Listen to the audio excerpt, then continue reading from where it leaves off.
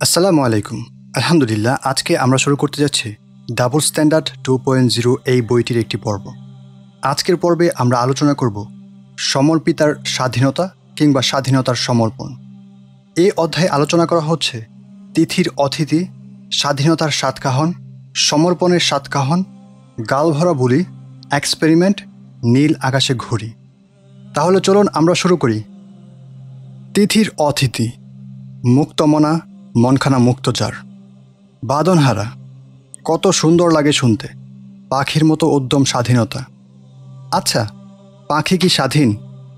উড়তে তো দেখি মুক্তভাবেই, কিন্তু পাখি কি মুক্তমনা?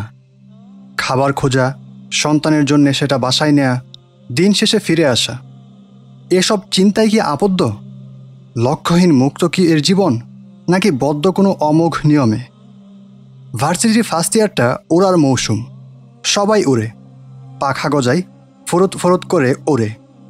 ভিকারুন্নেসার ডার্ক সাইটে এক্সট্রোভার্ট মেয়ে তিথিতে বোধ হয়ে আছে ডাবির পুরো জার্নালিজম ডিপার্টমেন্ট। উপস্থাপন, গান, ক্লাস প্রেজেন্টেশন, লেখালেখি, রেজাল্ট, সব কিছুতেই। স্যার ম্যাডামরা পাগল, ক্লাসমেটরা পাগল, আর ভার্সিটির বড় ভাইয়া প্রজাতিটা চিরকাল ধরে পাগলই থাকে। প্রথম 2-3টে সেমিস্টার এভাবেই গেল। বন্ধু, আড্ডা, গান, হারিয়ে যাও। তিথি হারিয়ে যায়। পরিবার বলতে তার শুধুই বাবা। মা মারা যাবার পর ওর বাবা আর বিয়ে করেননি, রিটায়ার্ড আর্মি অফিসার। তিথি সবার ছোট। ওর বয়স যখন 10 তখন মা ক্যান্সারে মারা যান। মায়ের স্মৃতিগুলো তাই একটুও ফিকে না। ওর বড় ভাইও আর্মিতে, পোস্টিং রাজেন্দ্রপুর, আর ছোট ভাই অস্ট্রেলিয়া পড়তে গেছে। আইয়ুব খানের মতো গুফে বাবাকে কত সুন্দর আর গম্ভীর লাগতো, বাঘের মতো। ইদানিং বাবা আর শেভ করেন না, অন্যরকম লাগে। অবশ্য বয়স হয়েছে তো, বয়স হলে মানুষ দাড়ি রাখে, ভোরকা পরে, হজে যায়। বিষয়টা স্বাভাবিকভাবেই নিয়েছে তিথি। কিন্তু বাবা এখন দেখা হলেই, তিথি, নামাজ হয়েছে মা? না বাবা। তিথি, তিথি মা, এখন কোথায় বের হচ্ছিস? নামাজ পড়ে বের হ। বাবা, এসে পড়ব। বাবা ওকে কখনো বকেছে কিনা ওর মনে পড়ে না। মা মরা মেয়ে, আদরে আদরে মানুষ। বাবা শুধু দীর্ঘশ্বাস ফেলে, কিছু বলে না। মা মারা যাবার পরই বাবা স্বেচ্ছায় অবসরে যান। তিথি আর ছোট ভাইয়া তখন আর কতটুকু।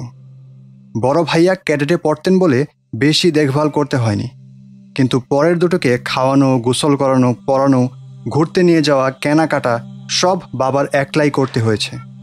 ওদের পড়াশোনার জন্যই রিটায়ারমেন্ট নিয়েছিলেন আগে আগে। বাবাকে কষ্ট পেতে দেখলে তাই তিথির ভেতরটা চুরমার হয়ে যায়। কিন্তু কি করবে, নামাজ পড়তে একদম ইচ্ছা করে না। বাবাকে কষ্ট পেতে দেখলে মনে হয় আজ থেকেই পড়ব, কিন্তু হয়ে ওঠে না। সেদিন তিথি ভার্সিটিতে যাওয়ার জন্যে রেডি হচ্ছে।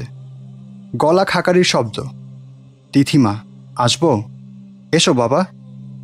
মায়ের অনেক কিছুই পেয়েছে মেয়েটা, তার মধ্যে একটা হলো চুল, এত মোটা করা একটা বেনি। একটা কথা রাখবি মা? বাবা এমন করে কখনো বলে না। তিথি বাবার সাথে দূরত্ব টের পায়। কতদিন বাবার সাথে একটু গল্প করা হয় না। ভার্সিটিতে ভর্তি হওয়ার পর থেকে খাওয়ার টেবিলেও খুব একটা একসাথে বসা হয় না। বলো বাবা, ভার্সিটি থেকে আজ একটু তাড়াতাড়ি আসতে পারবি? ভার্সিটি থেকে আজ একটু তাড়াতাড়ি আসতে পারিস? তোকে এক জায়গায় বেড়াতে নিয়ে যাব। কখন যাবে? বেড়ানো ওর নেশার মতো। যাক, এই সুযোগে আব্বুকেও কিছু সময় দেয়া যাবে। এই ধর 3টের দিকে। আচ্ছা বাবা, আমি দুপুরের আগেই এসে পড়ব। অনেকদিন পর বাবার মুখটুকুতে খুশি দেখা গেল। কিন্তু এ কেমন জায়গায় নিয়ে এলো বাবা ওকে? 2 গলি পরেরই একটি বাসা। কয়েক ফ্লেভারের আইসক্রিম কিনে নিয়ে তিথিকে বাসাটায় ঢুকিয়ে দিল বাবা। দরজা থেকেই ওকে যে দুটো মেয়ে রিসিভ করলো, তাদের একজন বিদেশি। সালাম দিয়েই নীল চোখো মেয়েটা কপালে চুমু দিয়ে তিথিকে বুকে জড়িয়ে নিল। চেনা নেই জানা নেই চুমু দিয়ে জড়িয়ে ধরেছে, যেন কতকালের চেনা। তিথি একটু অস্বস্তিতে পড়ে গেছে বুঝতে পেরে সাথের দেশি মেয়েটা কমফোর্ট করলো। ভয় পেও না, ওদের দেশে এটাই নিয়ম, চুমু দেয়া। অস্বস্তি ভাবটা দূর হয়ে যেতেই ওর মনে হলো এই বিদেশি সমবয়সী মেয়েটাকে ও বহুকাল ধরে চেনে। যেন বহু শতাব্দী আগে কোনো পাথুরে নদীর ধারে দুজন একসাথে হেঁটেছে, পানি ছিটিয়েছে, কতকাল গল্প করেছে অজানা কোনো ভাষায়। মাসমুহা, দেশিনীর দিকে চেয়ে বিদেশিনীর গহীন থেকে উঠে আসা প্রশ্ন, তোমার নাম কি গো? জিজ্ঞাসা করছে। তিথি। ভারী মজা তো। ইসমুহা তিথি। তিথি, আনা জাইনাব। বুকে হাত দিয়ে নীল নয়না। ওর নাম জাইনাব আর আমি নাদিয়া। ভেতরে এসো, আমার আব্বু বলেছিলেন তুমি আসবে। একটা রুমে পাশাপাশি দুটো জায়গায় গুল হয়ে বসে মহিলারা কথা বলছে নিজেদের ভেতর। একজন বয়স্ক মহিলা বিদেশি ভাষায় কি যেন বলছে, মনে হলো আরবি, আর পাশেরটায় একজন বাংলায় সেটা অনুবাদ করছে। তিথিকে নিয়ে জাইনাব বাংলাতেই বসল। পবিত্রতা অর্জনের উপর আলোচনা চলছে। মেয়েদের বিভিন্ন সময় যে পবিত্রতা অর্জন করার দরকার হয় সেগুলো, অজু, গোসল। তিথি এগুলোতে খুব একটা খেয়াল নেই। ও বিদেশি মহিলাগুলোকে দেখছিল। এতগুলা বিদেশি মানুষ। চোখে চোখ পড়ার হাসি বিনিময় হলো এক আধা নিগ্রো মেয়ের সাথে। অপূর্ব কালো হলেও কি চোখ, নাক, কি হাসি। জাইনাব আর কালো মেয়েটা ছাড়া বাকিরা মধ্যবয়সী। আরেকটা জিনিস খেয়াল করলো, আরবি ভাষাটা বেহদ গর্জিয়াস। বিশেষ করে হা আর আইনের উচ্চারণ বাজে কানে, গম্ভীর ও মধুর একই সাথে। একটু পরেই নাদিয়া ওকে প্রায় টানতে টানতে নিয়ে এসে আরেক ঘরে। সেখানে ওয়াল ক্লথের উপর এক গাদা জিনিস, চকলেট, আইসক্রিম, কাজু বাদাম, খেজুর, ফিরনি। নাও গো, শুরু করো। বুঝেছি তোমার মন টানছিল না ওইখানে। না না, একদম না। বাসায় বিদেশি জামাত এসেছে বুঝলে। জাইনাব সিরিয়ান, কালো মেয়েটা মারিয়াম সোমালিয়া, আর বাকিরা জর্ডান এবং ইয়েমেনের। জাইনাব এসেছে বাবার সাথে, বাকিরা স্বামীদের সাথে। পুরুষেরা আছে মসজিদে। নাদিয়া পরিচিতদের মতো কথা বলছে, ভূমিকা টুমিকা ছাড়াই। আপনার ভাষায় ওনারা মাঝে মাঝে আসেন? না না, ওদের সাথে আর কোনোদিনই দেখা হবে না। অন্য বিদেশি মানুষেরা আসে, দেশি মানুষেরা আসে। আরও নাও না, তোমাকে তো খেতেই দিচ্ছি না কথা বলে বলে। নাদিয়া আপু ঢাকা মেডিকেলে পড়ে ফাইনাল ইয়ারে। আপু এক্স ভিএনসি। হাবিজাবি পেঁচাল পারতে পারে খুব, তবে একটা সম্মোহন আছে। খুব আপন হয়ে গেল তিথি। এর মধ্যে জাইনাব এসে একটা বাড়িতে রেখে গেল 3 ফল।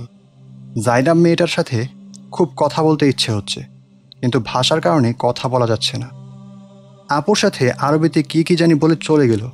আচ্ছা, ও কি ইংরেজি পারে না? Can you speak English Zainab? Yes. Now no, not that fluent. Slowly I understand. Middle eastern উচ্চারণ, আল জাজিরায় শোনা যায় প্রায়ই। ইংরেজি অতটা ভালো পারে না, আস্তে আস্তে বলছে, আস্তে আস্তে বললে বুঝে। রাজ্যের পেঁচাল হলো এরপর। ওর বয়স 17। ওদের দেশে যুদ্ধ চলছে, কলেজ গেছে বন্ধ হয়ে। বান্ধবীদের অনেকেই দেশ ছেড়ে তুর্ক মুলুকে ইউরোপে চলে গেছে, আর ওরা চলে এসেছে গ্রামে। 3 ভাই, আহবার আর শামে। ওর পরে আরও 2 বোন। বাবা ওকে নিয়ে 2 মাসের জন্য এই দেশে এসেছেন। আরেকটা কারণ আছে, জাইনাব অসুস্থ, কিডনিতে কি যেন সমস্যা। বড় ডাক্তার দেখানো একটা উদ্দেশ্য। নাদিয়া আপুর কাছে শুনল অসুখটা নাকি সারে না, লুপাস নেফ্রাইটিস বলে। যেতে ইচ্ছে করছে না তিথির, একদম না। মনে হচ্ছে সারা রাত গল্প করা যেত মায়াবতী দুটোর সাথে, ভাঙাচোরা ইংরেজিতে। সোমালিয়ান মেয়েটা ইংরেজি একদমই পারে না, শুধু এসে বড় বড় চোখ নিয়ে বসে আছে। মাঝে মাঝে নাদিয়া আপুকে কি যেন জিজ্ঞাসা করে। এক মনে তিথি আর জাইনাবের কথা শুনছে। বোঝা যাচ্ছে যে ও কিছু বুঝছে না, শুধু চোখ দিয়ে মায়া বিলাতে এসেছে। ওদের সাথে আসরের নামাজও পড়ল তিথি। মাগরিব পর্যন্ত চলল আড্ডা। বাবা নিতে এসেছেন। নতুন অভিজ্ঞতা হলো আজ। বিদেশি কারোর সাথে এতক্ষণ কথা হয়নি আগে কখনোই। সে কখনো ভিন দেশের ভিন কালচারের সাথে মেশেনি। সে গুঁড়া হয়, আত্মতৃপ্ত হয়। আর যার সুযোগ হয়েছে তার ভাবনা বাড়ে, চিন্তাক্ষেত্র প্রশস্ত হয়, ভিন্ন দৃষ্টিকোণ থেকে ভাবার ফুরসত মেলে। আমি ছাড়া দুনিয়ায় আরও মানুষ আছে যারা সবাই আমার চেয়েও ভিন্ন। তারা কেউই আমার মতো করে ভাবে না। তাদের হাসি, কান্না, আবেগ, অনুভূতি কিছুই আমার মতো নয়। তারাও মানুষ, আল্লাহর সৃষ্টি। দুনিয়া ওদেরও, শুধু আমার একার না। কালকের দিনটা ওরা আছে, পরশু চলে যাবে অন্য এলাকায়। স্বাধীনতার 7 কাহন। জুবায়ের স্যারের ক্লাস ছিল আজ। ইসলামে নারীর অবস্থান নিয়ে স্যার বেশ কড়া করে কিছু কথা বললেন। ইসলামে নারীর মর্যাদা একটা দাসীর চেয়েও বেশি না। নারীকে পরাধীন করে রেখেছে, নারীকে অশিক্ষিত মূর্খ বানিয়ে রেখেছে যাতে পুরুষ ডমিনেট করতে পারে। ইসলাম একটা পুরুষতান্ত্রিক ধর্ম, পুরুষের তৈরি ধর্ম। সূরা নিসায় পুরুষকে বলা হয়েছে স্ত্রীকে মার দিতে, এইসবই আর কি। ফার্স্ট ইয়ারের ছাত্রছাত্রীরা সিজিপিএ নিয়ে খুব উত্তেজিত থাকে, তাই কেউ প্রতিবাদ করল না। তিথির মনে হলো কিছু একটা বলে, আবার মনে হলো স্যারের কথায় অবশ্য যুক্তি আছে। 1400 বছর আগে সমাজ তো এমনই ছিল, তাই এটাই তো স্বাভাবিক যে সেখানে আধুনিক নারী মুক্তির কনসেপ্ট থাকবে না, তাই না? মেয়েরা পুরুষদের সাথে তাল মিলিয়ে সব ক্ষেত্রে এগিয়ে যাবে, ঘর ছেড়ে বেরিয়ে আসবে। এটাই তো সে সময় চিন্তা করা যেত না। তাই বিধানগুলো সেই সমাজের দৃষ্টিভঙ্গিতে হয়েছে। এ আর এমন কি। পরদিন আর যাওয়া হয়নি তিথির ওই বাসায়। ইচ্ছেও লাগেনি তেমন একটা, অথচ কাল যতক্ষণ সেখানে ছিল ছাড়তে ইচ্ছে করছিল না। হতে পারে জাইনাব নাদিয়াকে ওর কাছে মনে হয়েছে পশ্চাৎপদ নারী, ওদের কাছে গেলে সেও পশ্চাৎপদ হয়ে পড়বে, এমন কোনো ভয় থেকেই পরদিন তিথি গেল না। হয়তো না। পরিবেশ অনেক বড় জিনিস না? সেকুলার শিক্ষা ব্যবস্থায় লাখ লাখ ছেলে মেয়ে এই ঢামাডোলে পড়ে ছটফটায় স্রেফ পরিবেশের কারণে, স্রেফ পরিবেশ। তবে স্যারের কথাগুলো যৌক্তিক মনে হলেও ডেলিভারিগুলো পছন্দ হয়নি। মনের ভিতর খচখচ করছে। আসলে কি স্যার যেমন বলেছেন তেমনই, নাকি স্যার জানেন না বলে এমন বলেছেন? ভিতরে ঘটনাটা আলাদা। স্যার তো আর ইসলাম বিশারদ না, তাই তার কথাগুলো যৌক্তিক মনে হলেও বিশ্বাস করার আগে নিজে যাচাই করা দরকার। কিছু মানুষ আছে কিসের বিরোধিতা করে তাই জানে না। আমি যে একটা জিনিসের বিরুদ্ধে, সেই জিনিসটা সম্পর্কেও তো ক্লিয়ার থাকতে হবে। হাওয়ায় বিরোধিতা করে তো লাভ নেই। এরা হলো হুজগে। প্রচলনের বিরুদ্ধে গেলে স্মার্ট হওয়া যায়। মানুষ ঘুরে তাকায়, ওয়াও। স্কুল কলেজে তার্কিক হিসেবে বেশ নামডাক ছিল। ভালো তার্কিক প্রতিপক্ষের লজিক স্ট্যান্ড পয়েন্ট সম্পর্কেও ধারণা রাখে। ভালো বিচারক সেই যে দুপক্ষের শুনানি নিয়েই ফয়সালা করে। এক পক্ষের কথায় সিদ্ধান্ত নেয়া বেইনসাফি, জুলুম। কার কাছে যাওয়া যায়? একজনই আছে, ইয়েস, দ্য নাদিয়া আপু। জবাব দিতে না পারলেও জবাব দেনেওয়ালার খোঁজ আপু দিতে পারবে নিশ্চয়ই। স্বাধীনতা। স্বাধীনতা কি তিথি? সব প্লাস অধীনতা, স্বযোগ অধীনতা, নিজের অধীন, নিজের মনে যা চাই, যেমন চাই তাই করা। এই কি স্বাধীনতা বলে?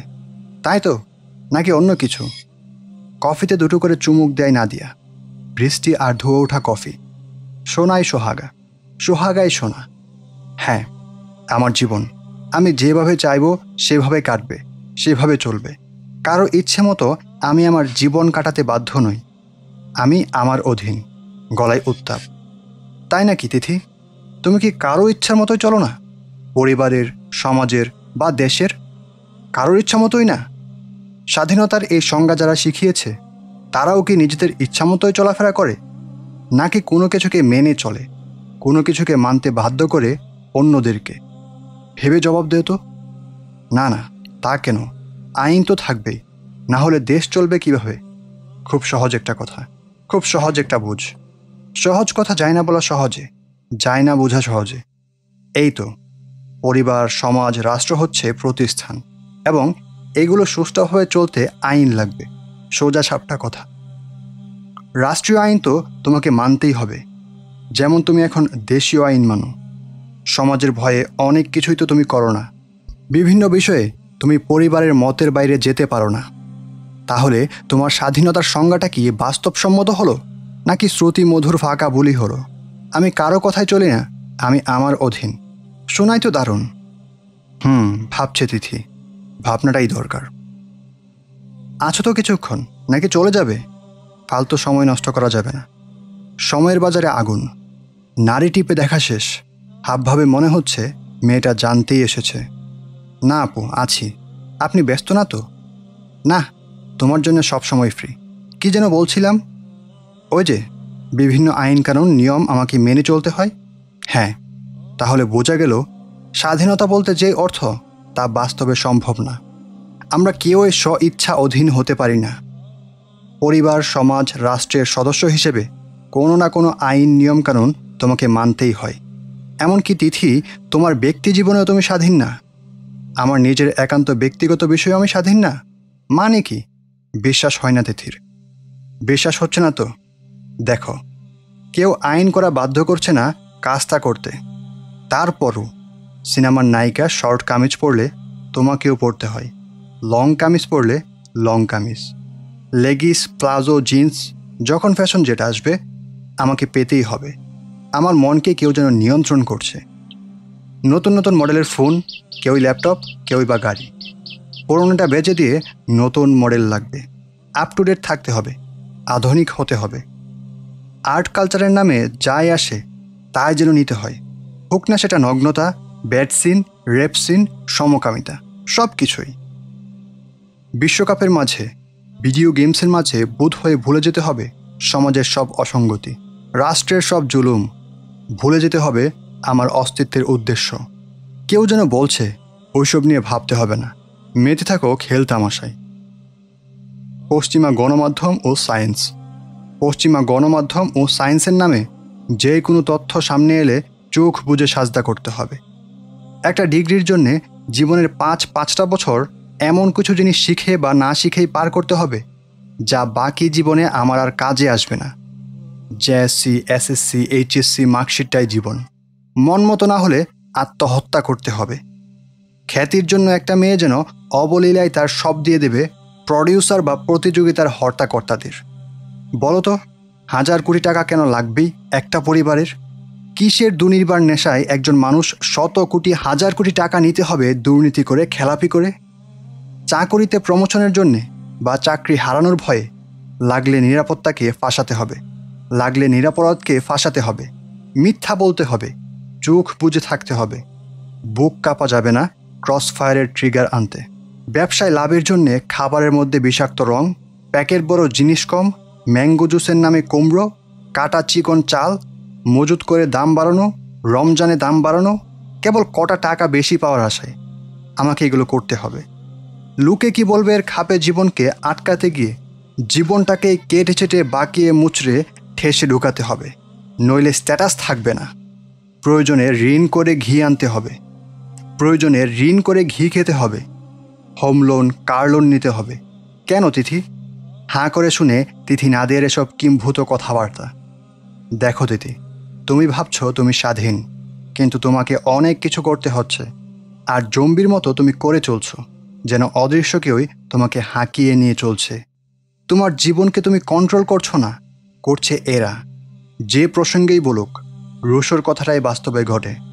Man is born free, but everywhere he is in change. মানুষ স্বাধীনভাবে জন্মালেও সবখানেই সে শেকলবন্দি। We are in change. কফির কাপ দুটো নামিয়ে সরিয়ে রাখল নাদিয়া। তাহলে তো আমরা কোনোভাবেই স্বাধীন না, শব্দটাই ভুয়া। বাস্তবতা ভেবে দেখলে তাই। রাষ্ট্রকে দিয়ে, সমাজকে দিয়ে, পরিবারকে দিয়ে তুমি নিয়ন্ত্রিত। তুমি ট্রেন্ড মানতে বাধ্য, ফ্যাশন মানতে বাধ্য। আর্ট কালচার, কর্পোরেট, খেলাধুলা, মিডিয়া, সায়েন্স, ডিগ্রি, টাকা, খ্যাতি, লৌকিকতা, ক্যারিয়ার, এদের দাসত্বে কাটছে আমাদের প্রতিটা দিন। শব্দটাই ফাঁপা। ভুয়া শব্দটা এত ব্যবহার কেন? এরকম ফাঁপা অবাস্তব একটা কনসেপ্ট সবাই লালন করে। বাক স্বাধীনতা, চিন্তার স্বাধীনতা, নারী স্বাধীনতা, নারী মুক্তি। কেন? কেন শুনবে? শোনো। স্বাধীনতার এই ধারণাটা এসেছে ইউরোপ থেকে। আমরা ব্যবহার করি মুক্তি, বন্দিত্বের বিপরীতে ছাড়া পাওয়া, আত্মনিয়ন্ত্রণ এই জাতীয় অর্থে। কিন্তু পশ্চিমা সভ্যতা যখন কোনো স্বাধীনতার কথা বলে, তখন তারা অভিধানের অর্থে বলে না, বলে পরিভাষাগত অর্থে।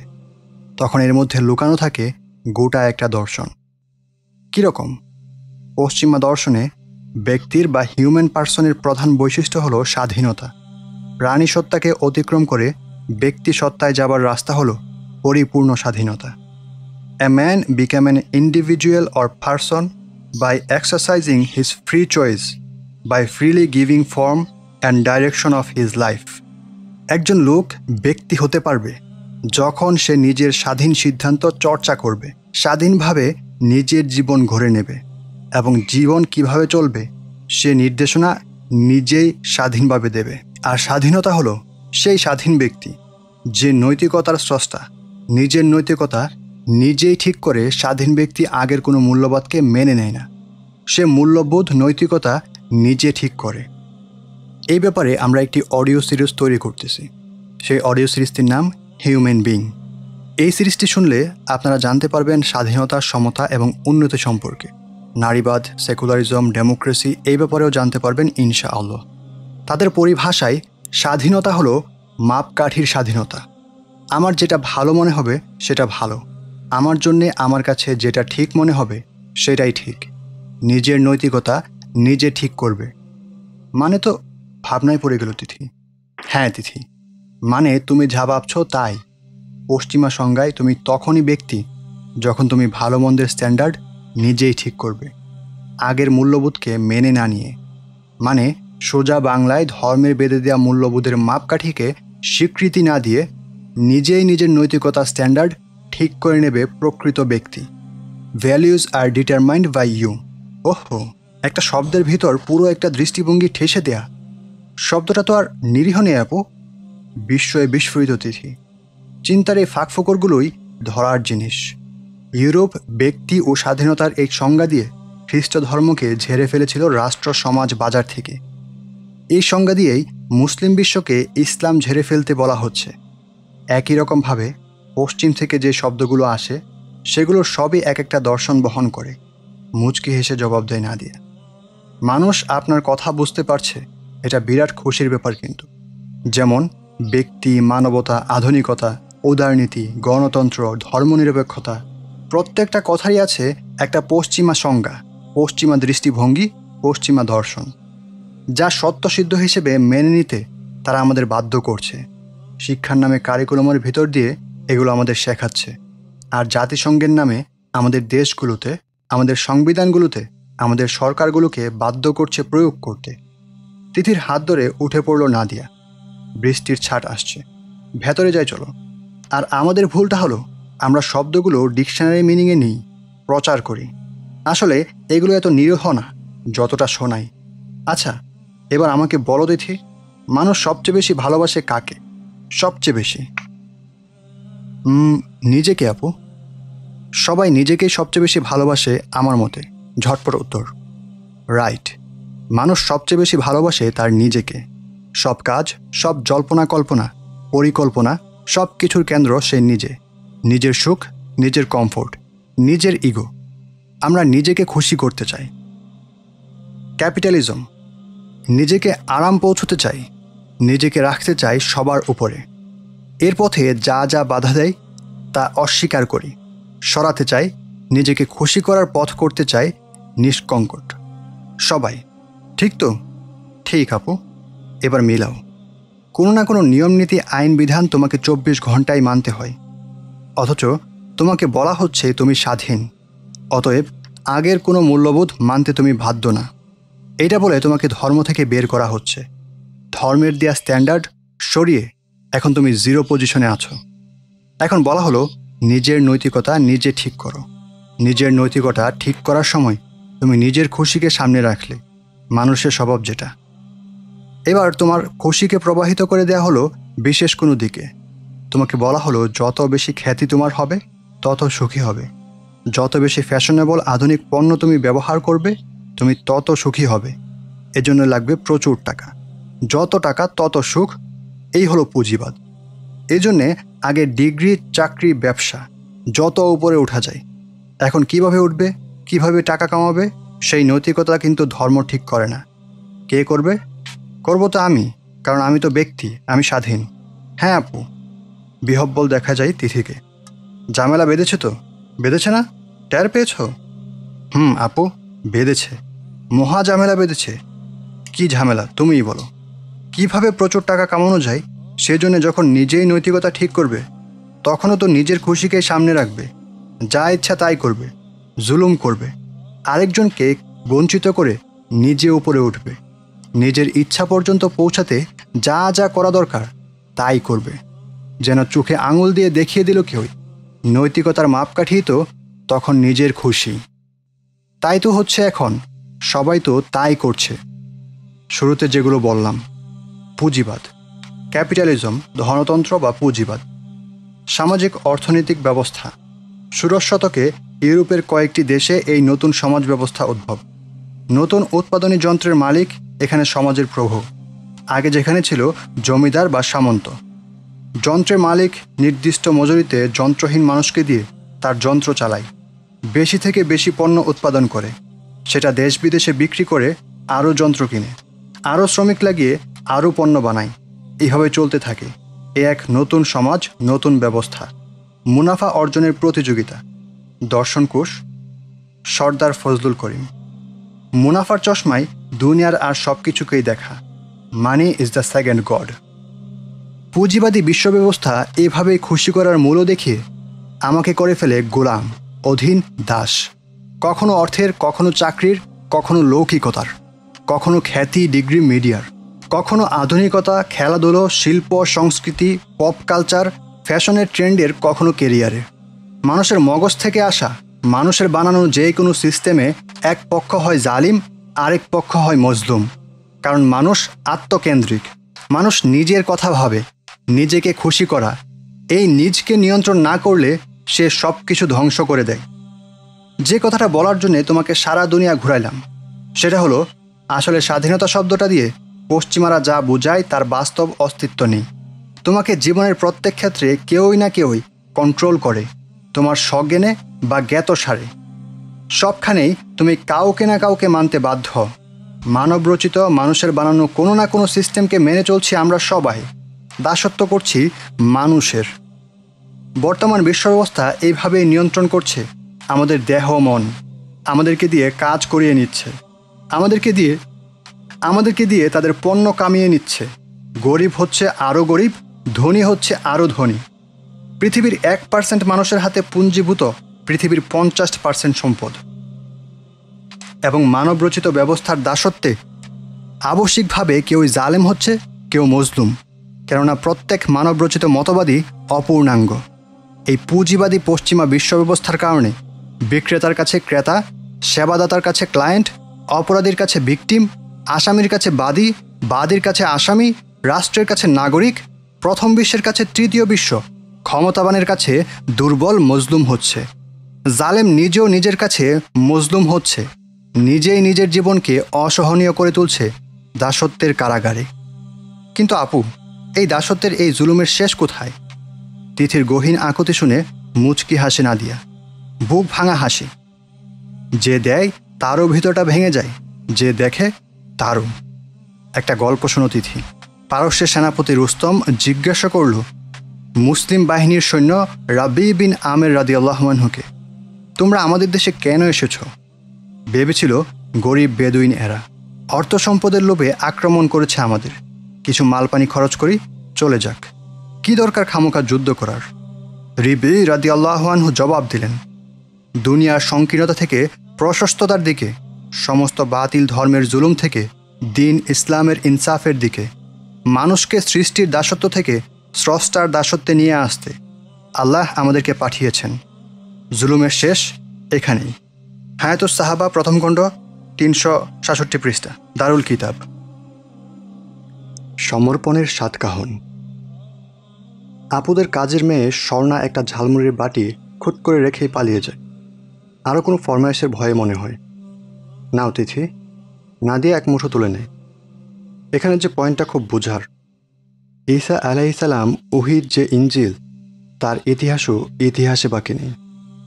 বাইবেলের নিউ টেস্টামেন্ট একটা ইতিহাসের বই।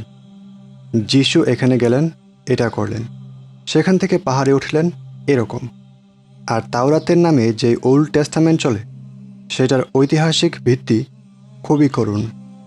ইহুদিদের দেশ জ্বালিয়ে পুড়িয়ে দাস বানিয়ে নিয়ে গেছে 2 বার। এরপর ইজরা নামক একজন এসে মুখস্থ সেটা লিখে দিয়েছে, সেটাই নাকি এখনও তাওরাত নামে চলছে।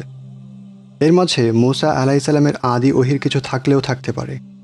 মদ হারাম, শুকর হারাম, ব্যভিচার হারাম, ব্যভিচারের শাস্তি, একত্ববাদ, মূর্তি পূজা হারাম ইত্যাদি নিয়মনীতি সেখানে আছে। সেটুকু মানা জরুরি না বলে দিয়েছে খ্রিস্টবাদ।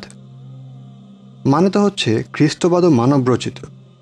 হ্যাঁ, সেজন্যই তো খ্রিস্টবাদের জুলুম থেকে গিয়ে পুঁজিবাদের কারাগারে ঢুকেছে ইউরোপ।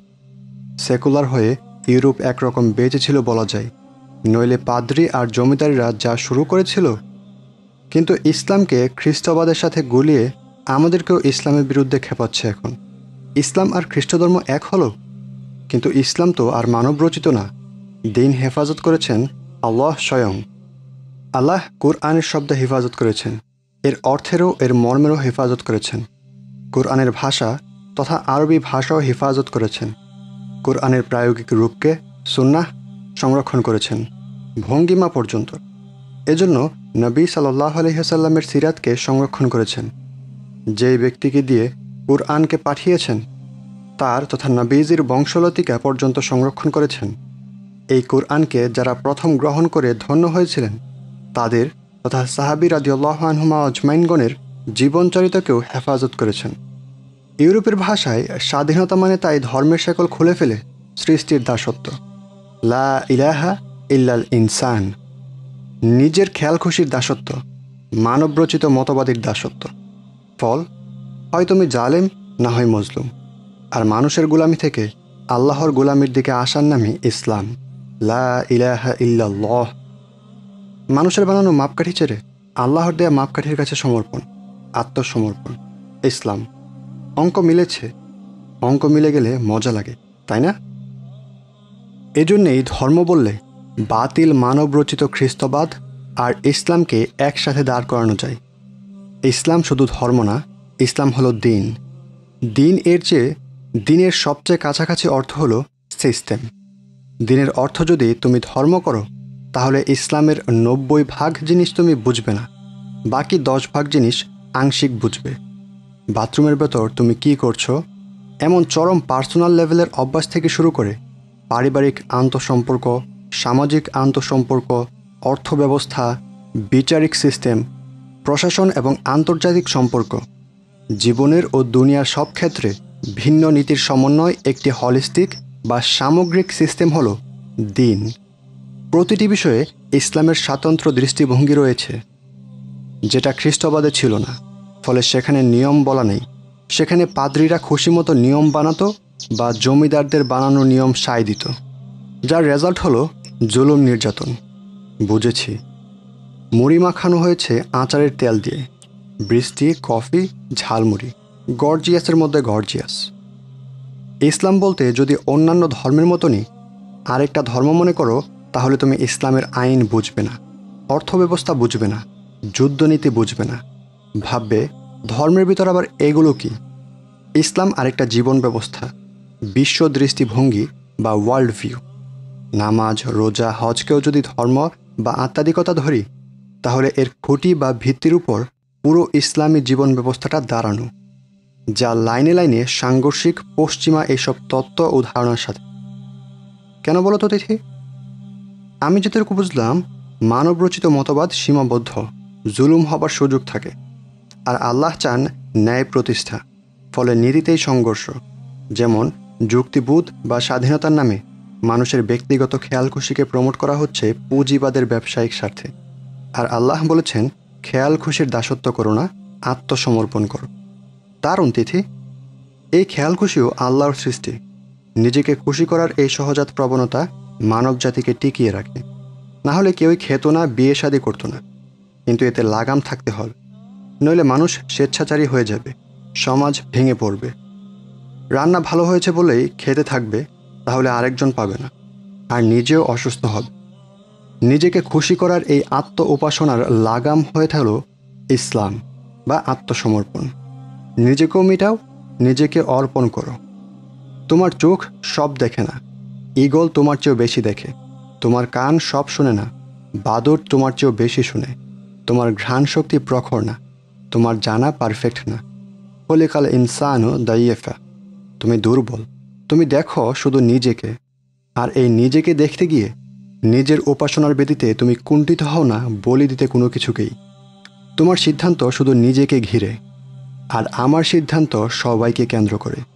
তুমি চাও সমতা, আর আমি দেই সুসমতা। তুমি চাও সাম্য, আর আমি দেই ভারসাম্য। আমার সিদ্ধান্ত সর্বাঙ্গ সুন্দর, তোমার মতো স্বার্থপর সিদ্ধান্ত আমি নেই না। অতএব আমার দাসত্বে এসো, আমি কারোর উপর জুলুম করি না। তুমি জুলুম করে ফেলো, তোমার আত্মকেন্দ্রিক সিদ্ধান্ত আল্লাহর সৃষ্টির মাঝে বিশৃঙ্খলা করে ফেলে। লা তুফসিদু ফিল আরদি বাদা ইসলাহিহা। আল্লাহর করা ব্যালেন্সে তুমি ইমব্যালেন্স করে ফেলো, নিজের ওপর জুলুম করে ফেলো। পরিবার, সমাজ, দেশ, প্রাণীকুল সবার উপর তোমার এই জুলুম প্রভাব ফেলে। কখনো অল্প অল্প করে এই ইমব্যালেন্স ঘনীভূত হয়, বেশি হয়ে গেলে একটা সমস্যা আকারে সেটা দেখা দেয়। তুমি বুঝো না, টের পাও না, কিন্তু আল্লাহ জানেন। আল্লাহ সব দেখেন, কোনো কিছু আল্লাহর নজর এড়ায় না। এজন্যে তুমি নিজের দেখাকে তার দেখার কাছে আত্মসমর্পণ করো। তোমার শোনাকে তার শোনার সাথে মিটিয়ে দাও। তোমার জ্ঞানকে আল্লাহর জ্ঞানের কাছে বিলীন করো, কারণ তিনি যা জানেন তা তুমি জানো না। তাই স্বাধীনতায় তোমার শান্তি নেই, দাসত্বেই তোমার চিরসুখ। নাদিয়া খানিক হাঁপাচ্ছে। আবেগের অনেক ওজন, পাল্লায় ভারী ওজনদার হবে চোখের পানি। সৃষ্টিজগৎ নিয়মে চলে তিথি, তাই না? যেমন ধরো, তুমি আগুনে হাত দিলে হাত পুড়বে, লাল হবে, ফুসকা হবে, ভেতরে পানি জমবে, ব্যথা হবে। একটা সময় ফুসকার পানিটা আবার ভিতরে শোষণ হবে, মরা চামড়াটা উঠে যাবে, একটা দাগ রয়ে যাবে। অনেক দিন পর দাগটা মুছেও যাবে। আদার সেই মুড়িটা কেবল গালে গেল নাদিয়ার। এই যে আগুন হাত দেবার পর সিকোয়েন্সগুলো একটা নিয়ম, অমুখ বিধান, প্রতিটা ছোট ছোট বড় বড় বিষয় বিধান মতো চলে, যা আমাদের এখতিয়ারে নেই। শুরুটার ধাপটা আমাদের চয়েস, কিন্তু এরপর যা যা হবে তা চেইনের মতো নিয়মে পড়ে যাবে, আটকানো যাবে না। এই ছোট ছোট বড় বড় বিধানগুলো যিনি বানিয়েছেন, তিনি এই সিস্টেম বা দিনটা দিয়েছেন। Kind of মেশিনপত্রের manual. এইভাবে চালালে টিকবে বেশি দিন। আর বলে দিয়েছেন, কেউ যদি এই সিস্টেম অনুযায়ী প্রথম ধাপটা নেয়, তাহলে এই পুরো বিধানটা ন্যাচারাল ল, পরের ঘটনাগুলোর চেইনের অনুকূলে থাকবে। যা কিছু তার সাথে হবে ভালোই হবে। যারা আল্লাহর সীমা লঙ্ঘনের নির্দেশ দিচ্ছে আমাদের, তাদের সবার পথনির্দেশ বাদ দিয়ে যে আল্লাহর পথনির্দেশ আঁকড়ে ধরল, সে এমন রশি ধরল যা ছিন্ন হবার নয়। আল্লাহ জানাচ্ছেন সে পাবে হায়াতুন তাইয়্যিবাহ, মানে পবিত্র জীবন, কলবুস সালিম বা সুস্থ প্রশস্ত হৃদয় মন, নাফসুল মুতমাইন্নাহ বা তৃপ্ত অন্তর, রিজকুন কারিম মানে প্রশস্ত অনুগ্রহ, এবং মৃত্যু পরবর্তী অসীম জীবনে রিদওয়ান, চিরস্থায়ী চিরমুক্তি। অর্থাৎ পৃথিবী ও পৃথিবীর পরে সে নিশ্চিত নির্ভাবনা। শুধু ওপারেই না, এপারেও কিন্তু মাইন্ডেড। এপারেও কিন্তু মাইন্ডেড। সুন্দর তো? ভালো লাগা ফুটে ওঠে তিথির চোখে মুখে।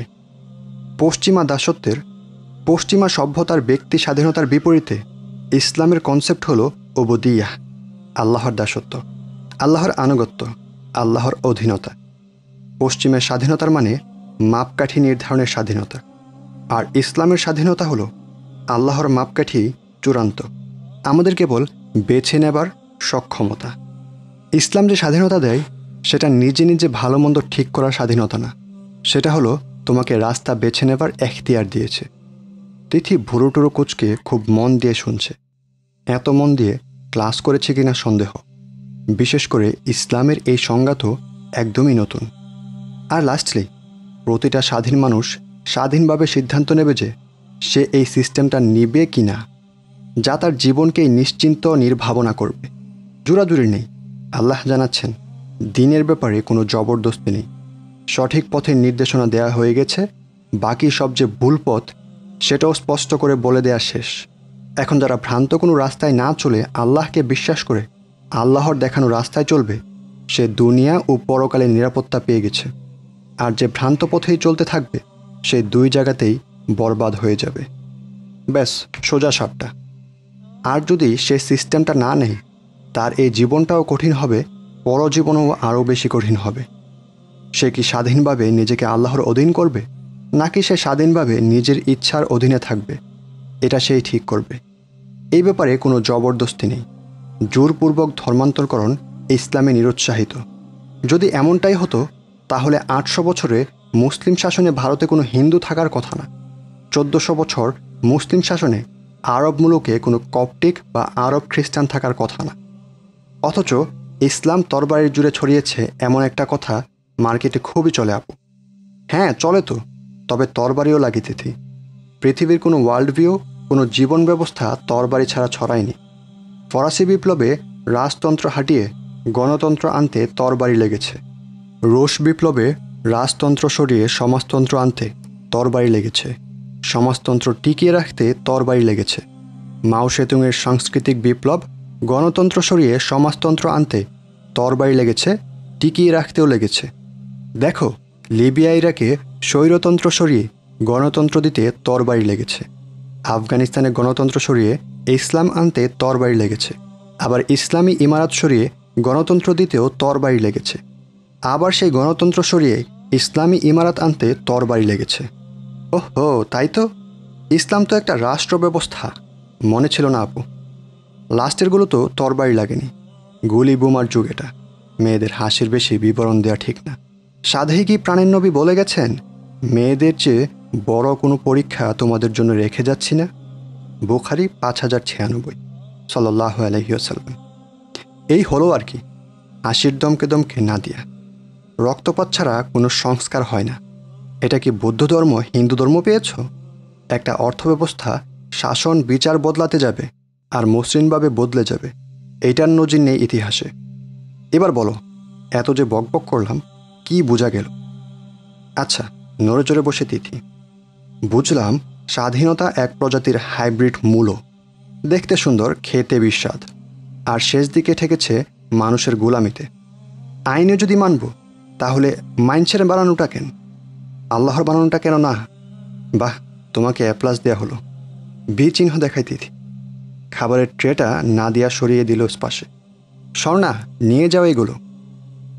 যখন তুমি স্বাধীনভাবে একটা সিদ্ধান্তে এলে যে আল্লাহর দেয়া এই সিস্টেমটা তুমি নেবে, এই সিস্টেমটা অনুযায়ী চলবে, কেননা দু জীবনেই তুমি সুখী হতে চাও, তুমি খেয়াল খুশিকে ইলাহ বানাবে না, আল্লাহকে ইলাহ হিসেবে মেনে নেবে।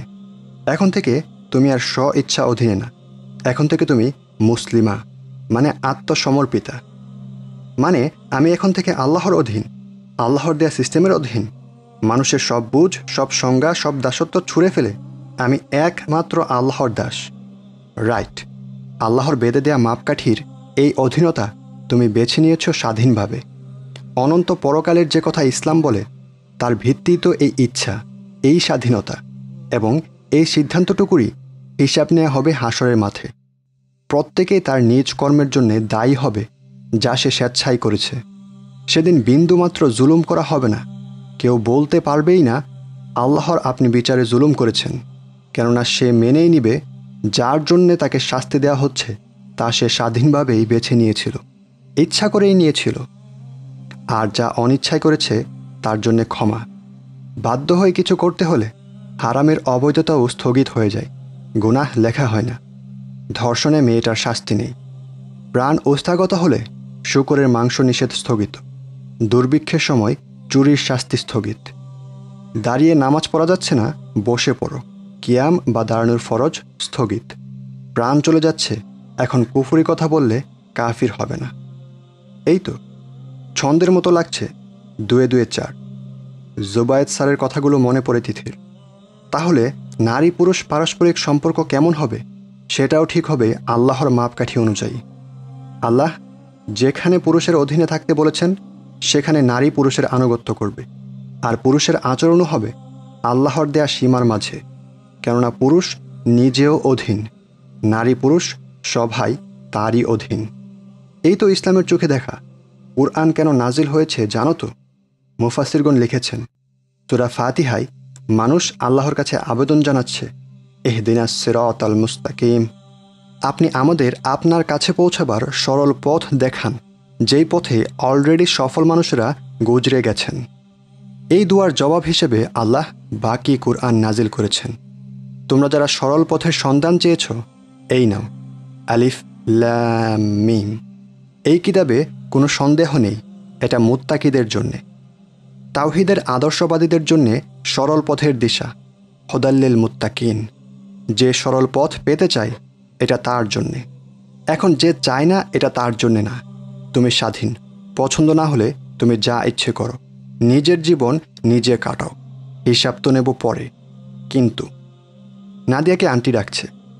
আমরা আসলে জানি মোটামুটি সবই, কিন্তু বিচ্ছিন্ন জানাগুলোকে এক সুতোয় গাঁথার জন্যে কাউকে দরকার, যে মালাটা গলায় দিয়ে আমরা ভাবব। কুরআন একটা ভাবনার বই, আয়াতুল্লি উলিল আলবাব, চিন্তাশীলদের জন্যে নিদর্শন। আফালা তাতাফাক্কারুন, তোমরা কি ভাবো না? আফালা তাকিলুন, তোমাদের কি যুক্তি বুদ্ধি নেই? কোরআন কিন্তু আমাদের ভাবাতে চায়। আজব না? শোনা যায় কিন্তু উল্টোটা। জুবায়ের স্যারের কথা শুনে যেমন লাগছিল, এখন তো তেমন লাগছে না। কত সুন্দর একটা ব্যাপার। তোমার ভালোর জন্যে একটা নীতিমালা পাঠালাম, মানলে ভালো থাকবা, না মানলে নাই, পরে হিসেব নেব। স্যারের বোঝায় বড় রকমের ভুল আছে। নাদিয়া আপুর কাছ থেকে কনসেপ্ট ক্লিয়ার করে নিতে হবে। তবে একটা খটকা কিন্তু রয়েই গেল। কফির কাপে শেষ চুমুক, বৃষ্টি পড়ছে, ধুয়ে মুছে উঠছে প্রকৃতি। আচ্ছা, প্রকৃতি কি? গাল ভরা বলি একটা ভাত টিপে পরখ করে নেন। স্বাধীনতা মুক্তির এই দর্শনগুলো ইউরোপে উঠে আসছিল সপ্তদশ অষ্টাদশ শতকে। খ্রিস্টবাদ সামন্তবাদের মিলিত দুর্নীতি অত্যাচার কুসংস্কারে অতিষ্ঠ ইউরোপ গড়ে তুলল নতুন এক সমাজ, আলোকিত এনলাইটেনমেন্ট। মধ্যযুগের সমাজ কাঠামো ও ভূমি রাজস্ব ব্যবস্থা হচ্ছে খ্রিস্টবাদ ও সামন্তবাদ। সোজা বাংলায় জমিদারি প্রথা। রাজা জমিদারকে জমির মালিক করে দিতেন ট্যাক্স ও মিলিটারি সার্ভিসের বিনিময়ে, আর প্রজারা খাজনা, ট্যাক্স, শ্রম দিত জমিদার। একেই বলা হয় সামন্ত বা ফেডারেলিজম। স্বাধীনতা, ব্যক্তি স্বকীয়তা, মানবতার বড় বড় গালবোরা ভুলি দেওয়া হচ্ছিল। আর পচে যাওয়া খ্রিস্টবাদের খোলস ছেড়ে বেরিয়ে আসছিল সাপের লেজ। আর ওদিকে সেই সাপের মুখ পর্তুগাল, ব্রাজিল থেকে, বাকি পুরো মধ্য ও দক্ষিণ আমেরিকা থেকে, স্পেন, পুরো উত্তর আফ্রিকা থেকে ফ্রান্স আর ব্রিটেন, বাকি দুনিয়া থেকে চুষে নিচ্ছিল সম্পদ। এক মুখ যে সময়ে চুষে খাচ্ছে আমাদের হাড্ডিসার বাপদাদাদের, আরেক মুখ একই সময় দিচ্ছে মানবতার বয়ান। সে বয়ান আবার আপনারা শুনছেন, নিচ্ছেন, বলছেন। থু। আপু, কি যেন বলতে চাচ্ছিলে? উঠে যাওয়ার আগে তিথি মনে করিয়ে দেয়। এতক্ষণ তোমার মনের লেভেলে আলোচনা করলাম। ব্যক্তিগত পর্যায়ে তুমি ইসলাম মানলে কি মানলে না, পরকাল বিশ্বাস করলে কি করলে না, এর জবাবদিহিতা তুমি না হয় করলে। কিন্তু ইসলাম যখন রাষ্ট্র, তখন রাষ্ট্রীয় আইন তো তোমাকে মানতেই হবে, যেমন তুমি এখন দেশীয় আইন মানো। ইসলাম যখন সমাজ ভিত্তিক, তখন সামাজিক অংশটুকু তো তোমাকে মেনে চলতেই হবে, যেমন এখন তুমি সমাজের ভয়ে অনেক কিছুই করো না। ইসলাম যখন পারিবারিক সফটওয়্যার, তখন ব্যক্তি স্বাধীনতা থাকলেও পারিবারিক ফরম্যাটটা তোমাকে মানতেই হবে। যেমন এখন বিভিন্ন বিষয়ে তুমি পরিবারের বাইরে যেতে পারো না। এখন যদি দেশে সমাজতন্ত্র থাকতো, রাজতন্ত্র থাকতো, তুমি কি মানতে না? নিজের ইচ্ছার বিপরীতেও তো মেনেই চলতে। কোনো না কোনো নিয়ম আইন কানুন তোমাকে মানতেই হয়। পার্থক্য হলো এখন তুমি মানছো মানুষের বানানো ব্যবস্থা, আর ইসলামী রাষ্ট্র, সমাজ, পরিবার চলে ইসলামী মূল্যবোধের উপর। তখন ভিন্নমতের কারো কাছে মনে হয় আমার স্বাধীনতা খর্ব হচ্ছে, আমার উপর জোর করে চাপিয়ে দিচ্ছি। তাই তো? হ্যাঁ, এটা স্বাভাবিক না বলো? যে ক্ল্যান বা গোত্রে তুমি থাকবে, তার নিয়মগুলো তোমাকে মানতে হবে। একে চাপিয়ে দেয়া বলে না। তবে হ্যাঁ, তোমার মনে হতে পারে অন্য কোনো ধর্ম তা চাপিয়ে দেয় না। ইসলামের কি সমস্যা? এর জবাব তুমি কি দেবে বলো তো শুনি? এত পড়া ধরলে কিভাবে হবে? কারণ অন্য ধর্ম আর ইসলাম এক না। অন্যান্য ধর্মে সুনির্দিষ্ট পারিবারিক নীতি, সমাজনীতি, রাষ্ট্রনীতি, অর্থনীতি নেই, কেবল বিশ্বাস আর পার্বণ। এই জিনিস যদি নাই থাকে, আধুনিক কনসেপ্টের সাথে টক্কর লাগবে কিভাবে? ইসলামের যেহেতু আছে, তাই ইসলামের সাথে বাদে। আবার দেখো, তোমার ব্যক্তি স্বাধীনতা তুমি ততক্ষণই পাবে যতক্ষণ তা প্রচলিত বিজয়ী আদর্শকে না ছুবে। এটা সব আদর্শ, সব আইন কাঠামোর জন্যই সমান। শুধু ইসলামের দোষ দেওয়াটা মূর্খতা। যেমন ধরো, আমাদের দেশ 4টা মূলনীতির উপর প্রতিষ্ঠিত: গণতন্ত্র, সমাজতন্ত্র, ধর্মনিরপেক্ষতা, জাতীয়তাবাদ। পৃথিবীর অধিকাংশ দেশেই লিখিত না হলেও এই নীতি বা এর কাছাকাছি নীতিতে চলে। এখন ধরো কিছু মানুষ ইসলামী আদর্শে বিশ্বাসী, তারা চায় এই 4 নীতির বদলে একমাত্র নীতি হবে ইসলাম। গণতান্ত্রিক ফরম্যাটের বদলে ইসলামী সরকার ব্যবস্থা, সমাজতান্ত্রিক অর্থনীতির বদলে ইসলামী অর্থনীতি, ধর্মনিরপেক্ষতার বদলে সর্বস্তরে তাওহিদ, মানে এক আল্লাহর কাছে পরকালীন জবাবদিহিতার চেতনা। অফিসে, আদালতে, হাটবাজারে, সবখানে, মানে রাষ্ট্র নিজেকে আল্লাহর কাছে দায়বদ্ধ ঘোষণা করে অফিসিয়ালি। রাষ্ট্রের পলিসি, আইন, অর্থ, পররাষ্ট্রনীতি সব আল্লাহর দিন অনুসারে তৈরি হবে। আর ছোট ছোট জাতীয়তাবাদী জাতিরাষ্ট্র কনসেপ্টের বদলে খিলাফত বা বিশাল পরাশক্তি ইসলামী সাম্রাজ্যের কনসেপ্টে বিশ্বাসী। এই ধরনের লোকগুলোর সাথে আমাদের রাষ্ট্রীয় আচরণ কেমন হয়? এরা তো জঙ্গি, সন্ত্রাসী, দেশদ্রোহী হিসেবে বিচার কিংবা ক্রসফায়ার হবে। হ্যাঁ, কারণ এরা পশ্চিমা আদর্শে হিউম্যান না, ব্যক্তি না। যদি তুমি ধর্মকে ছেড়ে ফেলে নিজের নৈতিকতা নিজে ঠিক করার পক্ষে হতে, মানে তুমি যদি ওদের চোখে ব্যক্তি হও, তাহলে তোমার জন্য ব্যক্তি স্বাধীনতার আলাপ হবে। তোমার অধিকার নিয়ে কথা বলবে হিউম্যান রাইটস সংগঠন, কারণ তুমি ব্যক্তি হয়েছ, হিউম্যান হয়েছ। আর তুমি যদি ওই ব্যক্তি হতে অস্বীকার করো, তুমি যদি ইসলামের দেয়া স্ট্যান্ডার্ডকে চূড়ান্ত ভাবো, তাহলে তুমি মধ্যযুগীয়, কুসংস্কারাচ্ছন্ন। তাহলে তোমার কি হলো না হলো তা নিয়ে কারো কোনো মাথা ব্যথা নেই। পাখির মতো তোমাকে গুলি করে মারা হলেও তা অপরাধ না। তোমার বাসা ভেঙে গুড়িয়ে দিলেও কারো দায়বদ্ধতা নেই। তোমার মা বোনের ইজ্জতের কোনো দাম নেই। জাতিসংঘ তোমাকে নিয়ে কথা বলবে না, সুশীলরা বলবে না, মানবাধিকার সংস্থাগুলোও বলবে না, কারণ তুমি নিজের নৈতিকতার মাপকাঠি নিজে ঠিক করতে অস্বীকার করেছ। তুমি আল্লাহকে নৈতিকতার স্ট্যান্ডার্ড বানিয়েছ, যেমনটা হচ্ছে মধ্যপ্রাচ্যে। 12 লাখ আফগানের রক্তের কোনো দাম নেই। 24 লাখ ইরাকির হত্যার কোনো জবাবদিহিতা নেই। 10 লাখ ঘরহারা ফিলিস্তিনির কোনো মানবাধিকার নেই। 2.5 লাখ লিবিয়ান স্রেফ খড়কুটো। 6.5 লাখ সোমালিয়ান, 3.5 লাখ সিরিয়ান, 1.5 লাখ ইয়েমেনির বাঁচার কোনো অধিকার ছিল না। সন্ত্রাস বিরোধী যুদ্ধের নামে 60 লাখ লোকের প্রাণ নেয়া আমেরিকার জন্য জায়েজ, কারণ এরা ব্যক্তি না। বুঝলে তো কেন? কারণ ওরা মুসলিম। বিধ্বস্ত দেখাই তিথিকে। দেখো তাহলে, চাপিয়ে দেয় সবাই। সমাজতন্ত্র তার বিপরীত মতের কোটি কোটি মানুষকে হত্যা করেছে। সেকুলার গণতন্ত্র নিজেকে প্রতিষ্ঠা করতে গিয়ে ফ্রান্সে তুরস্কে হত্যাযজ্ঞ চালিয়েছে এবং মধ্যপ্রাচ্যে এখনও চালাচ্ছে। একমাত্র ইসলামী মেনে নিতে বাধ্য করে, নয়তো হত্যার মাঝামাঝি আরেকটা অপশন দিয়েছে, জিজিয়া চুক্তির। ও, এই সে জিজিয়া। বহু শুনেছে এর কথা ডিপার্টমেন্টে। তাও ইসলামী খারাপ। তার কারণ হলো ইসলাম জুলুমকে ধ্বংস করে। যে জালেম সে তাই ইসলামকে সহ্য করতে পারে না। যে সমস্যা জিয়ে রেখে ফায়দা উঠাতে চায় সে ইসলামকে দেখতে পারে না, কারণ ইসলাম সমাধানের কথা বলে। শুধু তাই না, সমাধান অবধি হাতে ধরে পৌঁছিয়ে দেয়। বৃষ্টিও শেষ, মুড়িও শেষ। শেষ কোটা মুড়ি আর চানাচুরের গুঁড়ো মুখে পুরে দেয় নাদিয়া। এক দৃষ্টে ওর দিকে তাকিয়ে আছে তিথি, উদ্ভ্রান্ত শূন্য দৃষ্টি। কি দেখছো? কোথায় হারালে তিথি? এক নতুন ইসলাম চিনলাম আপু, সফট স্বরে বলে তিথি। গত 19টা বছরে কেউই আমাকে এভাবে চেনায়নি। আমি আরও জানতে চাই। অবশ্যই জানবে। তোমাকে জানতে হবে। বিরোধিতা করতে হলো তো তোমাকে জানতে হবে। আংশিক জেনে, এক পেশে জেনে অবস্থান নিলে তুমি অন্যায় করলে, না ইনসাফি করলে। নিজেরই সাথে ক্ষতিগ্রস্ত তুমি নিজেই হলে। বিরাট লেকচার মারলাম, বিরক্ত হলে নাকি? না আপু, কি যে বলেন, কত কিছু যে জানলাম। আজ উঠি। আপনি তো শুক্রবারে বাসায় থাকেন না? হ্যাঁ, চলে এসো মাঝে সাঝে। দরজা পর্যন্ত এগিয়ে দেয় তিথিকে। থিওরিতে অনেক হলো, এবার প্র্যাকটিক্যাল। তোমার জন্য একটা টাস্ক তিথি।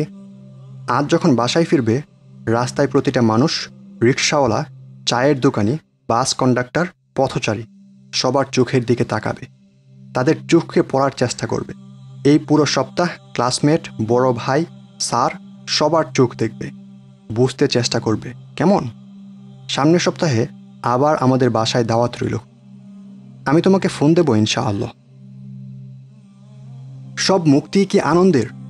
আচ্ছা, কেমন হয় সন্তান যদি শৈশবেই মুক্ত হয়ে যায় মায়ের বাহুডোর থেকে, কিংবা বাল্যকালে বাবা পৃথক করে দেন, যাও করে খাও, বা স্বামী স্ত্রী মুক্ত ঘোষণা করে পরস্পরকে?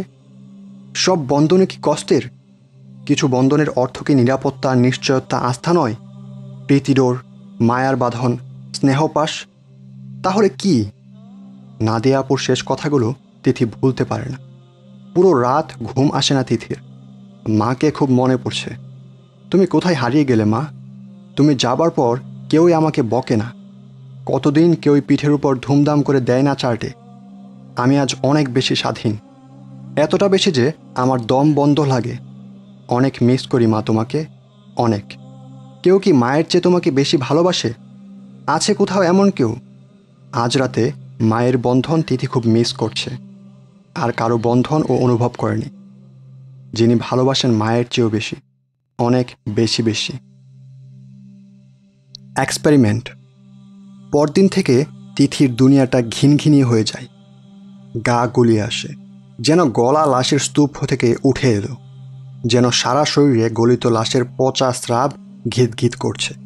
আজ ভার্সিটিতে আসার সময় জ্যামের ফাঁকে রিক্সাওয়ালা ঘুরে ঘুরে তাকিয়েছে, তার মানে ওরা প্রতিদিনই তাকায়, খেয়াল করে দেখা হয় না বলে চোখ পড়েনি। তিথি তাদের চোখ পড়ে নিয়েছে আজ। বউ রেখে এসেছে গ্রামে, 2 মাস ধরে ঢাকায়। ঈদের আগে আর বউয়ের কাছে যাওয়া হবে না, এগুলো লেখা ছিল বুভুক্ষ চোখে। বাসের জন্য অপেক্ষামান মধ্যবিত্তের লাইনে দাঁড়ানো সবকটা চোখ ও পড়ে নিয়েছে। কেউ স্ত্রীকে ঢাকায় আনতে পারেনি, কেউ কবে বিয়ে করবে ঠিক নেই। মধ্যবিত্তের অনিশ্চিত ভবিষ্যৎ তাদের অতৃপ্ত চোখে পড়ে ফেলেছে তিথি। চায়ের দোকানদার ছোকরা চোখ মোটকে তার বন্ধুকে তিথির দিকে ইশারা করছে। এটাও তিথির চোখ এড়ায়নি, বুদ্ধি করে সানগ্লাস পরে নিয়েছে যাতে সবার এক্সপ্রেশন পুরোটা দেখে নেওয়া যায়। তিথির পেছনেও 2টো চোখ নেই ভাগ্যিস, নয়তো দেখতে পেত সামনে থেকে যত বিষের তীর ছুটে আসছে, পেছন থেকে আসছে তার 100 গুণ। কি ভয়ঙ্কর! ফুটপাতের হকার, পথচারী, ঝালমুড়িওয়ালা, ভিক্ষুক, সদ্য গুফের রেখাওয়ালা কিশোর থেকে লোলচর্ম বৃদ্ধ, এক একজন জোর করে তিথিকে নিয়ে যায় চিন্তার নর্দমায়। সর্বাঙ্গে গলিত চোখের, নষ্ট মনের দুর্গন্ধ। ছেলেরা এটা বুঝবে না, উদাহরণ দিয়ে বোঝাতে হবে। ধরেন সমকামী ছেলেদের একটা পার্টিতে আপনি অ্যাটেন্ড করলেন সামহাও, আপনি হাঁটছেন ওদের ভেতর দিয়ে। এবার ওদের চোখ কল্পনা করে বুঝে নেন একটা মেয়ের অনুভূতি। হাই তিথি, কী ব্যাপার, দেরি যে? হাই। মনে হলো যেন জান বেরিয়ে গেল হাসির ইমো দিতে গিয়ে। পিতার কাঁধে সন্তানের লাশ নাকি সবচেয়ে ভারী, তাহলে নিশ্চিত দ্বিতীয় ভারী বস্তুটা হলো মুখের 2 কোণ। আমি তো সবসময় লেট, আমারটা চোখে পড়বে না, কিন্তু তুমি তো লেট করো না। না, রাস্তায় একটু জ্যাম ছিল তো তাই। এটা ওটা বলতে বলতে লেকচার গ্যালারির দিকে এগোই ওরা। নিতুল ছেলেটা একটু স্যাবলা কিসিমের। তিথি, চৈতি, জেনি, সিনথি একসাথে পড়ে। বেশ কিছুদিন হলো নিতুল ওদের সাথে পড়তে যাচ্ছে, নিষেধ করার পরও বারবার আসে। যা না ভাই, ছেলেদের সাথে গিয়ে পড় না। সিনথি সেদিন একটু কড়া করেই বলে দিয়েছে, আমরা কমফোর্ট ফিল করি না। পড়ার ফাঁকে মেয়েলি খুনসুটি, মেয়েলি টপিকে আড্ডা দেয়। নিতুল থাকলে দম বন্ধ বন্ধ লাগে। এত করে বলার পরও আসলো পরদিন। সমস্যা কি ছেলেটার? আচ্ছা, ওর চোখ পড়ে দেখি তো, ও কি চায়? চুকিতে নিতুলের চোখের দিকে তাকায় তিথি। সেখানে সভ্যতার শেষ। যেখানে সভ্যতার শেষ, অসভ্যতার শুরু। নিতুলের চোখ দুটোতে খুঁজে পায় সেখানে পচা গলা চোখ।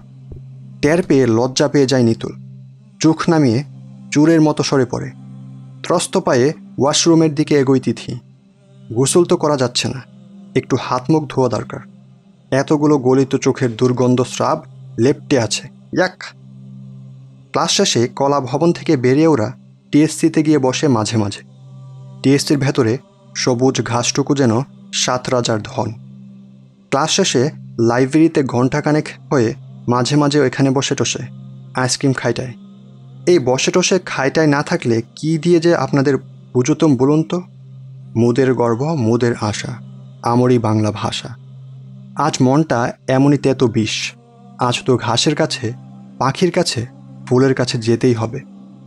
একটু আগেই লাইব্রেরির ওয়ার্ক শেষ হলো। ঝালমুড়ি পাওয়া গেছে, সিনথি গেছে ঝালমুড়ি আনতে। স্লোগানে স্লোগানে দামাল ছেলেরা রাজপথ কাঁপিয়ে যাচ্ছে। সবাই মিলে দেখছে, বজ্রমুঠি বজ্র মুষ্টি দেখছে, প্লে কার্ডে লেখা পড়ছে। একজন পড়ছে সবার চোখ। সিনথি ভুরকা পড়ে, তবে একটু ফিটিং। যে উদ্দেশ্যে পড়ে তা পূরণ না হয়ে আরও এঁটে বসে শরীরে। বানের মতো ধেয়ে আসে ছেলেগুলোর গলিত চোখের পুজ স্রাব। সিনথি ভিজে চুপচুপে হয়ে যায়। ভাগ্যিস টের পায়নি বেচারি। ঘেন্নায় ঝালমুড়ি তিথির গলা দিয়ে নামছে না। এতদিন খেয়াল করেনি কেন এসব? একটা সপ্তাহ দুজকের মতো গেল। নতুন এক জগৎ দেখল তিথি, লাশের জগৎ। ঠিক থেকে সব চোখ, ঘিন ঘিনে সব এক্সপ্রেশন। চোখের সে ভাষা লিখতে গেলে বর্ণরাই লোকবে লজ্জায়। কি দেখে ওরা ভাবে? সব তো ঢাকাই। হঠাৎ পলকের জন্যে নিজেকে নগ্ন মনে হয় তিথির। এত স্ক্যানারের সামনে তো তাই। জেনি অবশ্য খুব স্বাভাবিকভাবে নিল। আরে ছেলেরা এমনই, এটা বলেই উড়িয়ে দেয়া যায় নাকি? নিজেকে বাজারের মেয়ে মনে হয় আমি ওদের চোখের কামনা মেটাচ্ছি। ওরা আমাকে স্ক্যান করে সুখ নিচ্ছে আর আমি নিতেও দিচ্ছি। গাগুলোই না। বিপরীত লিঙ্গের প্রতি এমন আকর্ষণ তো থাকবেই। এটা ন্যাচারাল না যে একটা ছেলে একটা মেয়ের দিকে তাকাবে। ন্যাচারাল তো সবই না। একটা ছেলে একটা মেয়ের কাছে সহবাস কামনা করবে, এটাও তো ন্যাচারাল। ধর একজন রিক্সাওয়ালা এসে তোর কাছে সহবাস কামনা করলো, বা কোনো অপরিচিত লোক, তোর কেমন লাগবে? মৌখিকভাবে না হোক, চোখ দিয়ে সে তো তার কাছে সেটাই চাচ্ছে। চোখ দিয়ে তোকে স্ক্যান করছে আর ভাবছে, মেয়েটাকে যদি পেতাম। মৌখিকভাবে চাইলে রাগ লাগে, আর চোখ দিয়ে চাইলে নর্মাল। আমার মতো বোরকা পরতে পারিস তিথি, সিনথি সাজেশন দিল। তোর এই বোরকা পরার চেয়ে আমার নর্মাল পোশাকে বেশি শালীন। সেদিন মিছিলে কি দেখলাম তোকে বলছি না? ভাগ্যিস সমাজ বলে এখনো কিছু একটা আছে। আমি ভাবি জনাকীর্ণ এলাকায় যারা এভাবে দেখতে পাই, নির্জন জায়গায় পেলে তারা কি করত। আয়নার সামনে নিজেকে ঘুরিয়ে ফিরে দেখে তিথি, কি আছে এই শরীরে? কি দেখে ওরা ভাবে? রাজ্যের অপবিত্রতা এসে ভর করছে। থু, লক্ষ লক্ষ চোখ জুলজুল করে ওর দিকে তাকিয়ে, দুর্গন্ধ লালা পুজ স্রাব টপ টপ করে পড়ছে। স্রোতের মতো এগিয়ে আসছে ওর দিকে। ঘুম ভেঙে যায় তিথির। মাত্র 2 সেমিস্টারে ক্যাম্পাসের দারোয়ান পর্যন্ত যাকে চেনে, সেই স্টেজ পারফর্মার তিথি জড়সড় হয়ে হেঁটে যায়। ভাবে, ইস, কেউ যদি আমাকে দেখতে না পেত, কেউ যদি মনের নিষিদ্ধ চিন্তার বিষ আমার দিকে ছুঁড়ে না দিত। এতদিন তিথি উড়েছে খেয়াল করেনি বলে। লাখ চোখের খাঁচার ভেতরে আকাশ মনে হয় উড়ছে। আজ চিনে ফেলেছে, যেখানেও উড়েছে সেটা আকাশ না, সেটা খাঁচা, জাল। এটা ভাবলেই আর উড়া হয় না, উঠতে ইচ্ছে করে না। উড়ার জন্যে আকাশ খুঁজে তিথি। 1 ফুটো আকাশ, এক চিলতে নীল আকাশ। নীল আকাশের ঘুড়ি। আমাদের জীবনের পৃষ্ঠাগুলো হাওয়ায় হাওয়ায় পাল্টে যায়। মনে হয় সব পড়ে ফেলেছি, দেখে ফেলেছি, উপভোগ করে ফেলেছি। আসলে কিচ্ছুটি পড়া হয়নি, দেখা হয়নি, এমনই উল্টে গেছে। অতীতের অহেতুক রোমন্থর আর ভবিষ্যতের অলিক কল্পনা আমাদেরকে আজকের পৃষ্ঠাটাই পড়তে দেয় না, বুঝতে দেয় না, আনন্দে উদ্বেলিত হতে দেয় না। বই শেষে বাকি থাকে শুধুই হাহাকার। এজন্যেই যার সেন্স অফ প্রেজেন্ট মানে বর্তমানের উপলব্ধি যত তীব্র, তার জীবন তত সুন্দর। নিজের অতীত বন্দনা আর ভবিষ্যৎ কল্প থেকে হতাশ কমন নিলে থাকে অহংকার আর প্রেশার। এখন ঠিক এই মুহূর্তে আমার মাথার উপরে ফ্যান ঘুরছে, বাইরে পাখিরা কিচিরমিচির করছে, ভেজা আকাশ, রাস্তাটা দিয়ে মাত্র ভটভট করে চলে গেল একটা নসিমন করিমন। শরীরটাও বিদ্রোহ করছে না। অনেকের চেয়েও ভালোই তো আছি। কৃতজ্ঞতা আর প্রশান্তি। গাজা টেনে চোখ খননের দরকার নেই। প্রতিটা ক্ষুদ্র ক্ষুদ্র বর্তমান কি অসহ্য সুন্দর। নামাজে এই সেন্স অফ প্রেজেন্ট শান দেয়া হয়। খেয়াল করেছেন?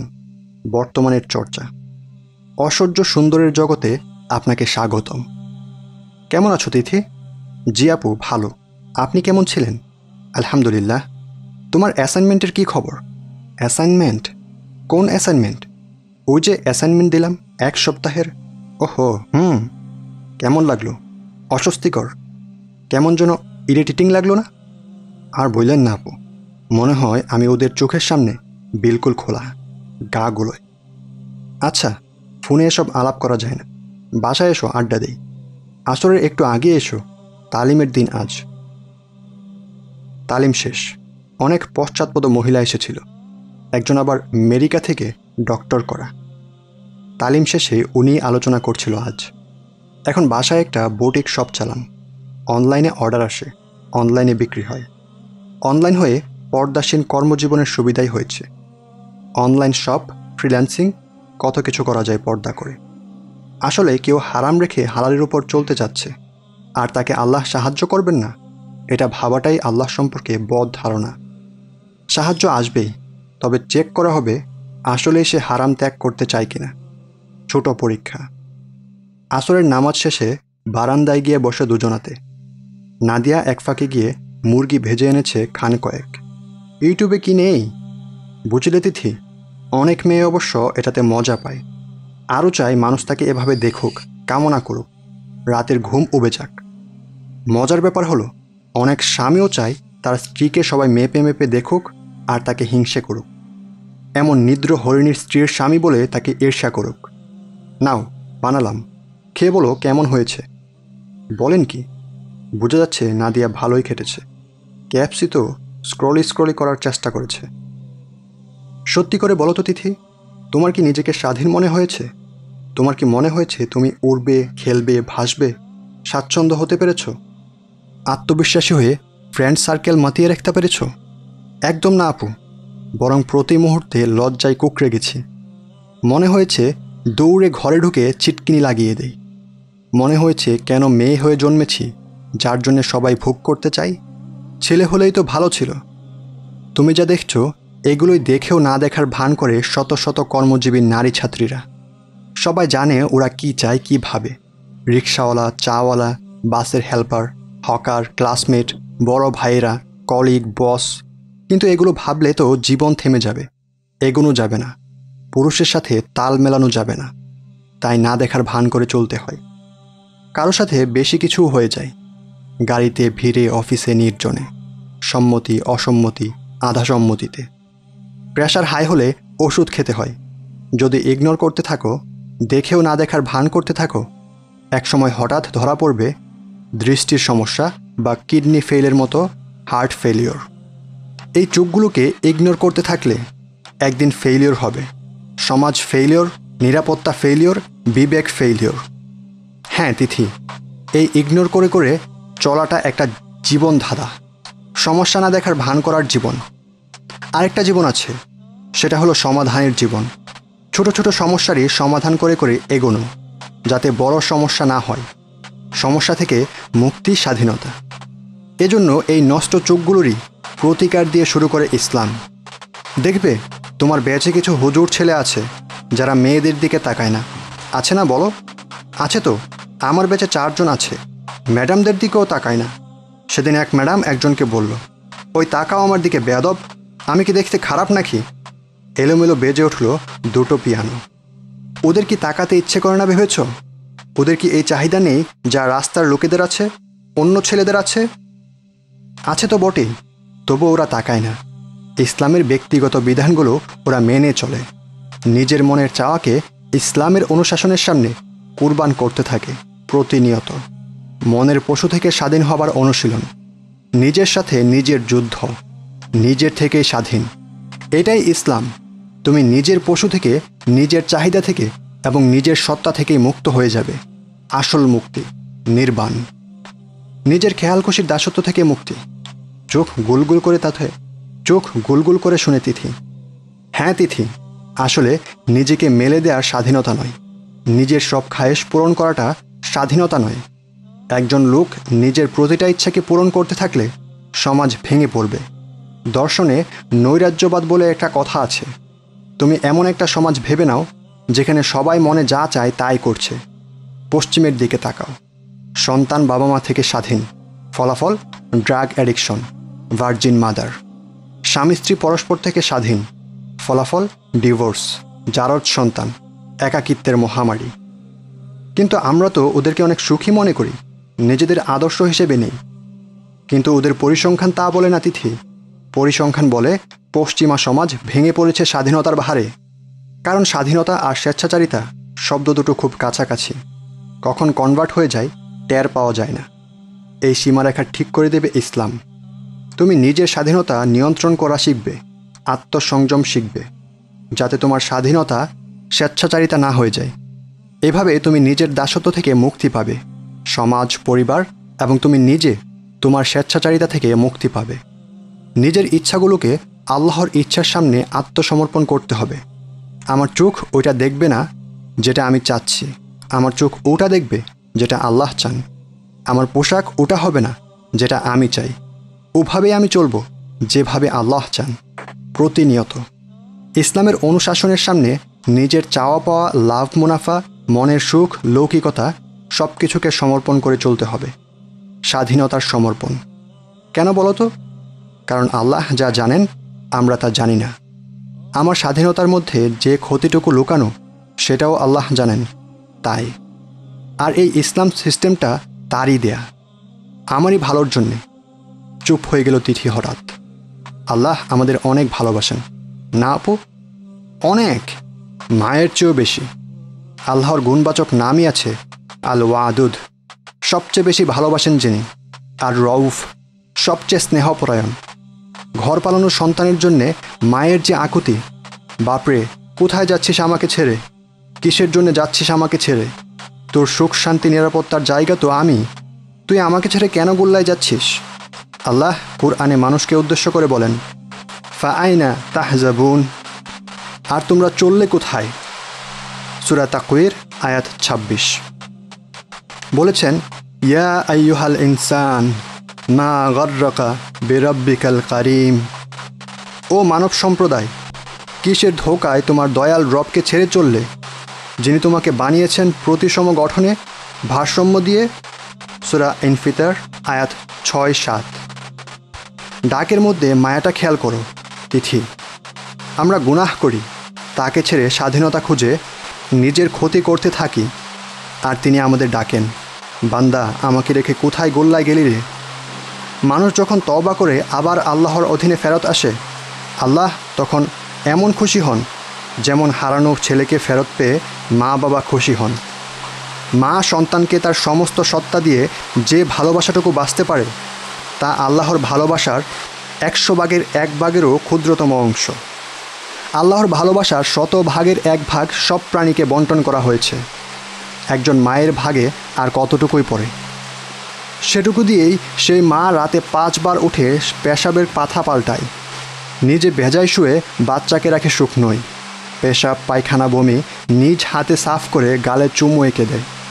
আল্লাহ তাহলে কতখানি ভালোবাসেন আমাদের, ভাবো তো দেখি।